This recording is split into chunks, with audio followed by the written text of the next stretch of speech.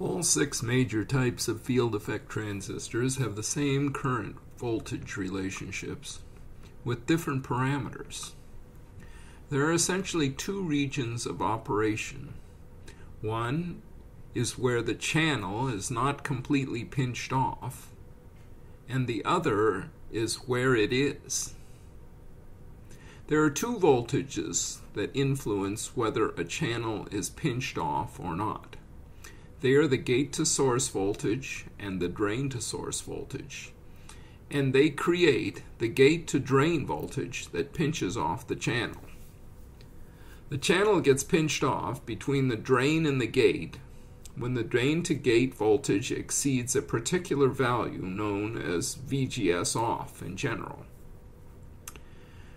Increasing the drain-to-source voltage does not further increase the drain current, making the drain current essentially a voltage-controlled current source, which is controlled solely by the gate-to-source voltage.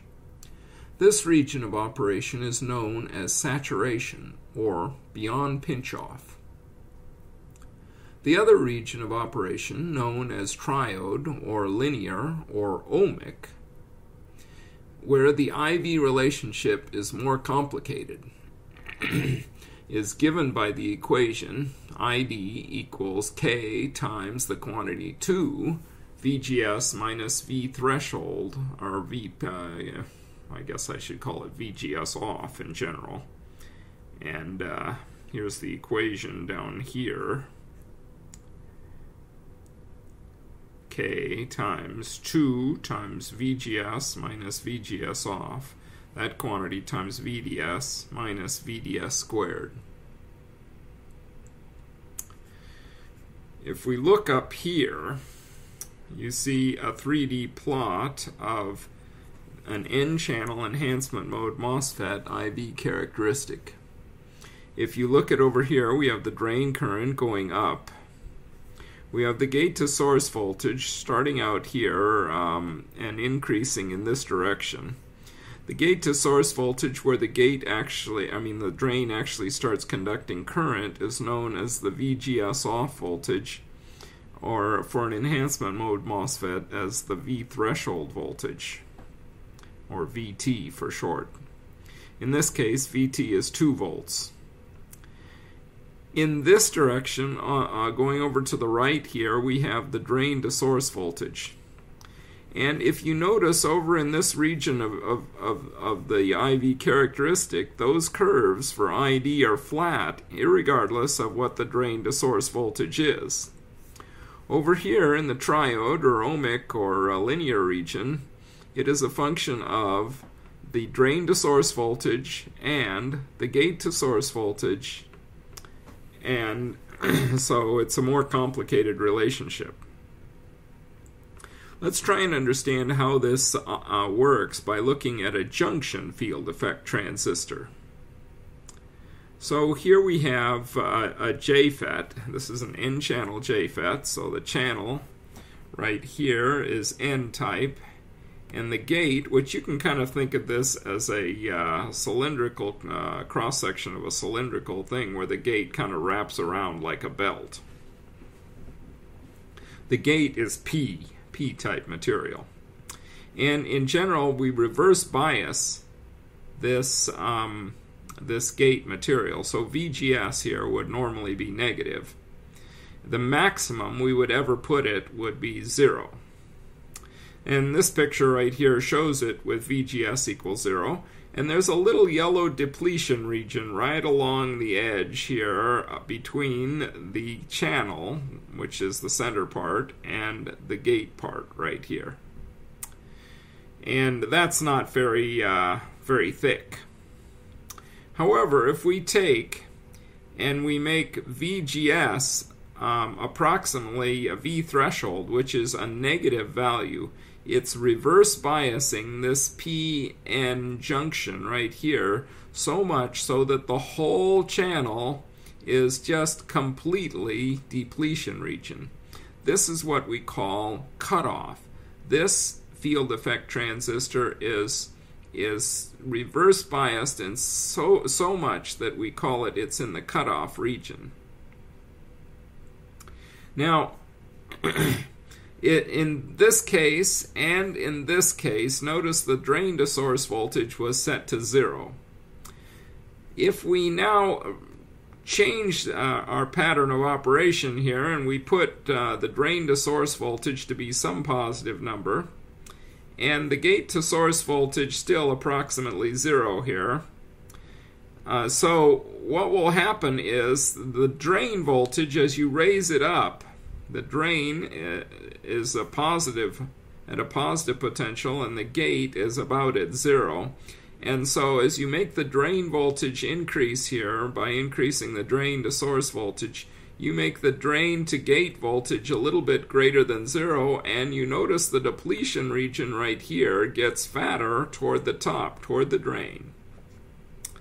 This is with VDS positive here, but not too positive. Now if I make VDS much bigger here, I've still got VGS is off.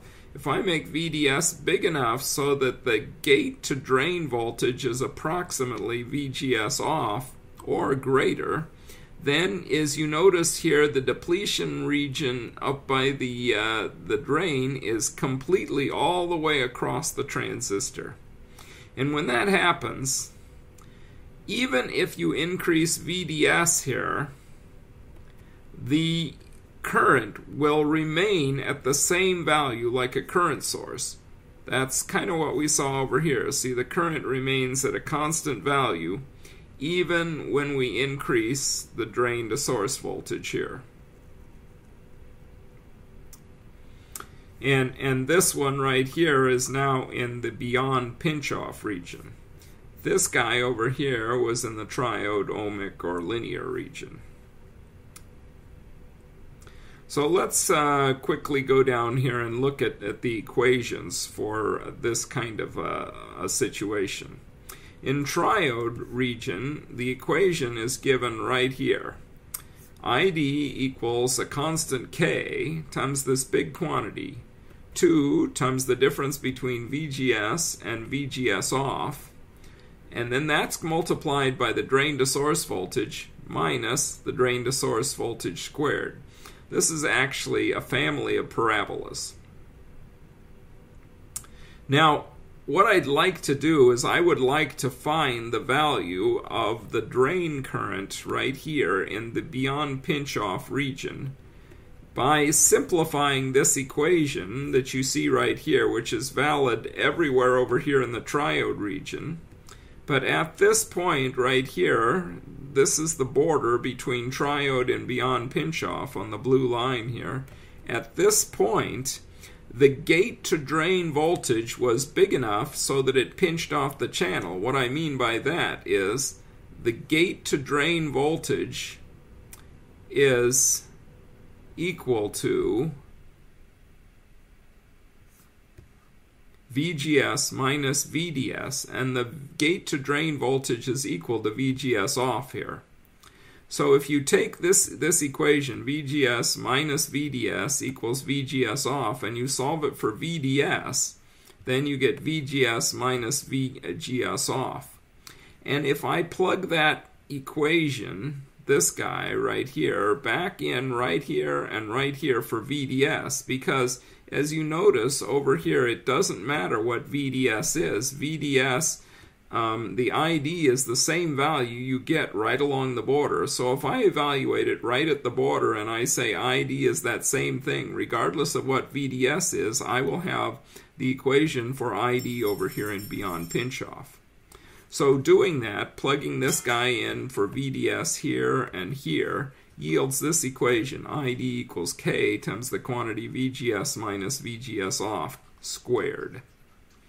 And the border, that's this blue line right here, that border actually occurs if you take this equation right up here and you just take and replace VGS minus VGS off with VDS here, and that will give you the value of it at the border, and so you will just get K times VDS squared right there. That's That's the equation right along the border of ID as a function of VDS. And notice this border is also a parabola. This is the set of family of parabolas. You know, normally they would keep on going down over here, but that is not correct. That part of the equation is not correct. It only works up to the apex of the parabola. So over here, these are a family of parabolas. Over here, these are a family of flat lines that are a function of VGS, and it's a parabolic curve of VGS. Let me just show you how that works. That's back up here. So in the beyond pinch-off region, we have basically 6 types of MOSFETs. And we've got them labeled down here as well. I'll show you basically what's going on. This chart gives us all the signs of the parameters and what they are. For field effect transistors that are junction field effect transistors, it's customary to call the VGS off value VP for B pinch off. And that would go for N or P types. The K is normally written as a function of IDSS as IDSS over V pinch off squared. IDSS is the value of ID where VGS equals 0, that it asymptotically approaches. If we look at up here, we can see that. You aren't going to make, on an N-channel JFET here, you're not going to make VGS positive, so it gets up to this maximum value, IDSSN. And for a P-channel JFET, it goes down to IDSSP. And for a P-channel JFET, the pinch-off value is positive. For a N-channel JFET, the pinch-off value is negative. And VGS goes usually from that value up to 0. And for a P-channel JFET, it would go from this pinch-off value back towards 0. In the current is always positive in an N-channel device and negative in a P-channel device. Now, those are these two field effect transistors, junction field effect transistors, but we also have MOSFETs. And there are 2 kinds of MOSFETs. The most common type is the enhancement MOSFETs down here. These ones right here are enhancement mode MOSFETs. This is an N-channel enhancement mode MOSFET, and that's a P-channel enhancement mode MOSFET. Notice that the arrow points in the direction from P to N, so the channel here is N, the bulk is P. Over here the channel is P, the bulk is N. And on these JFETs, of course, the arrow does the same thing. This is an N-channel device, and it's pointing from P, the gate is P, to the channel, which is N. And the opposite is the case down here with the P-channel JFET. Enhancement mode MOSFETs actually require you to build an inversion layer. That means you need to change what is, in this case, a P type. Oh no, this is normally, and it points from N to P. So this is an N layer right here, but you need to create an inversion layer. So you want to make this P right along here. Notice these little dashed lines on the channel. That means there's no channel there when you have VGS equals 0. But if you take the gate, you can put a negative charge on the gate, a very negative charge, like over here by putting a negative voltage like this blue one right here. If you put a negative enough voltage there, you will induce an inversion layer and make a P channel right along the oxide right there. And you have created a P channel enhancement mode MOSFET, which would have this kind of a characteristic curve and beyond pinch-off. And the opposite is kind of true for the N-channel device here. The N-channel device is normally P there, but when you take and make your gate very positive, as in the red diagram here, you will induce an inversion layer right along here and make a channel. and then you will have conduction. As you can see, the current goes up here. Now, depletion mode devices are very similar to JFETs. They essentially are just the same as JFETs, except that you can actually make VGS positive for an N-channel device or negative for a P-channel device.